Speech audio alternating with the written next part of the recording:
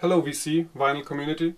So this is my introduction video, and probably would not have dared to do it a couple of days ago, simply because, well, I've never recorded anything in English before. This is the very first time.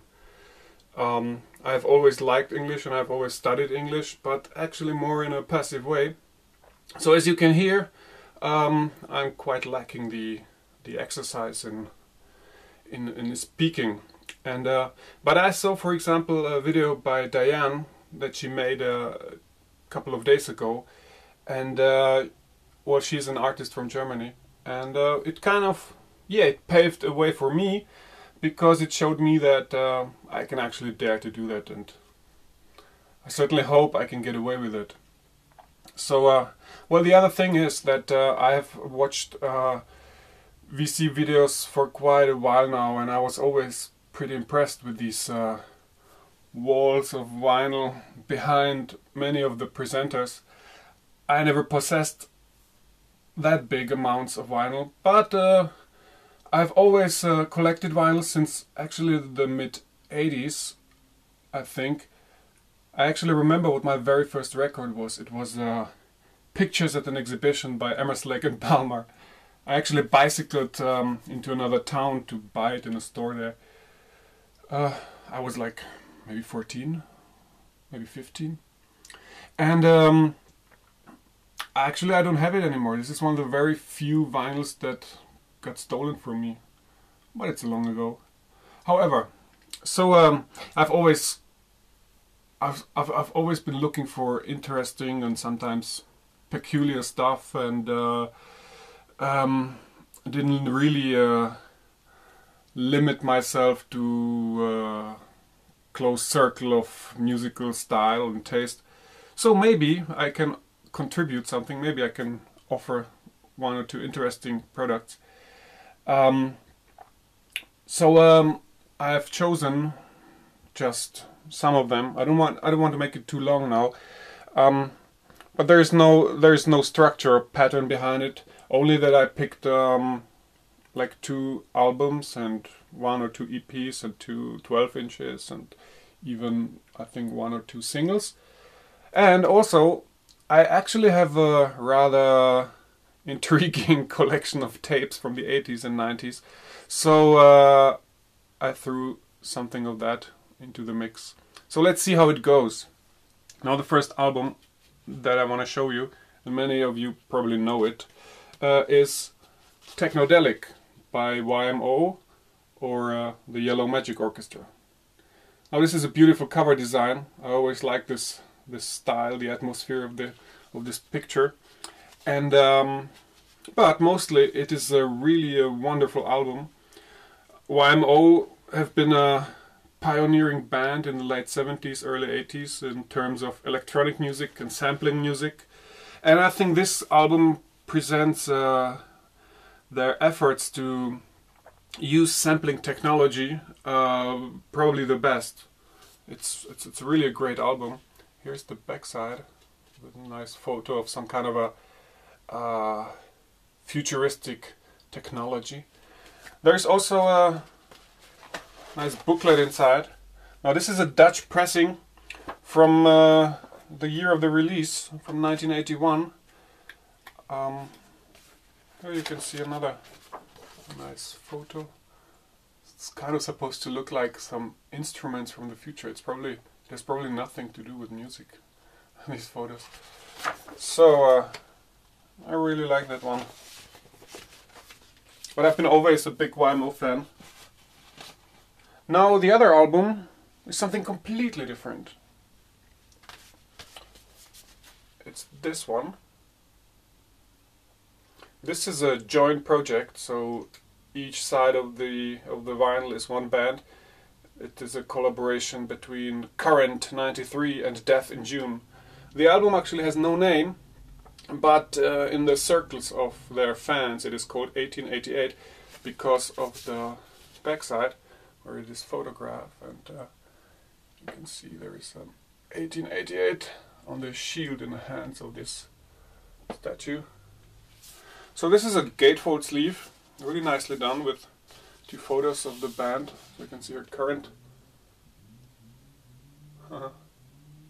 Standing in the stairway.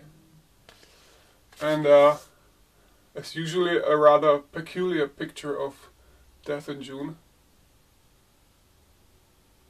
Very awkward. So this is, today it's called neo-folk. It is a really folky style, but really minor chord based, and well, one could call it gloomy. There's a lot of melancholy. I mean, this is not the kind of music I would listen all the time, but well, it has a certain fascination about it. It's a unique atmosphere. So next step would be maybe an EP. You know, this one is really wonderful. This is Diamanda Galas, You Must Be Certain of the Devil. Another example of a wonderful cover design. Now, Diamanda Galas is really a great voice. It's a great vocalist, and it has double barrel prayer on it, which is wonderful composition. Yeah, and you must. I mean, this is not for the faint-hearted, certainly, but it's a unique attitude and a great intense approach to music. So give it a try. Don't go crazy while doing it.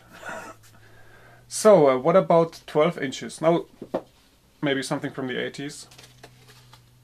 Ridgeway, Camouflage. It's a good song. It's from the Big Heat album, as you can see here in the picture. So Ridgeway in the 80s. Or Inner City, Big Fun. It's another 12-inch, this time from Detroit. This is of course Kevin Saunderson, one of the pioneers of the Detroit techno movement. So this gotta be like 1988. That's what I thought. Not bad. So what about 7 inches? Yeah, I have this one is rather funny. This is a 7-inch by Paul Hardcastle, 19, but a German version, so I should rather say 19. I don't know if this is worth something or not so rare. I never checked that. Now the next 7-inch is an interesting thing. This is Hydrophobia by Contagious Orgasm, and this came out in the mid-90s by the label Zen, which I shortly was involved in. This is another case of design, stylish design by Salt. Salt is the major designer in Zen, and he does these wonderful packages, of course limited and numbered, and mint condition in this case. Alright, oh yeah, I brought a tape. As I said, I have some really peculiar tapes. Oh, this one is really old. This tape here is the Merzbow tour in Netherlands, the Dutch tour. It was designed and produced by Frans de Waard. Frans de Waard is really a pioneer that did a lot of projects in the 80s and 90s, and had a really prolific label for industrial music and also ambient music. Actually, he put out most of the CDs of one of my favorite bands, Oyukai Conjugate. But this is of course pure Japanese industrial noise. If you open the box, so we have these two tapes here, but also there is a contact microphone built into the box. So the idea is you can play the tape, but also if you have an amplifier, you can sort of go out of from the contact microphone with an amplifier, and you can scream into the package and add your own layer of noise to the recording. But much later I realized that since it's the same principle, you can also run the tape through a tape player and then go out with a cable here and it turns into a loudspeaker of sorts. Sounds really strange. But that's what you do. You try crazy stuff out. This was from 1989, so I think it came out maybe 90, but maybe already in 89. Really unique. So, now finally, CDs usually not so charming compared with vinyl, but there are a few exceptions that are worth to be mentioned. So I brought one example. I'm talking about BTTB by Ryuichi Sakamoto. So this came out as a regular CD as well, but this limited edition, if you open it, so here you have the CD with the album, and here there is a floppy disk with the MIDI files of the album. So if you had a or have a computer working with MIDI files with a music software, you can basically load it and you can sort of see the MIDI events of Ryuichi playing the piano or the keyboard. And yes, on this side, those are loose sheets. Oops, let me take it out. Those are loose sheets with the music from the album. For those who play piano. It's mostly piano music, sort of expressionistic music, quite influenced by Erik Satie, I would say, but there are some really nice experimental tracks on it with sort of a prepared piano. So that's a really nice album. That's actually all, but I see one more that I picked here. It's a 10-inch. And it's a 10-inch from Japan. And it's called Nihon Minyo Zen-Shû. And I don't speak Japan, but I kind of could pick some pieces of the track names just to realize that this is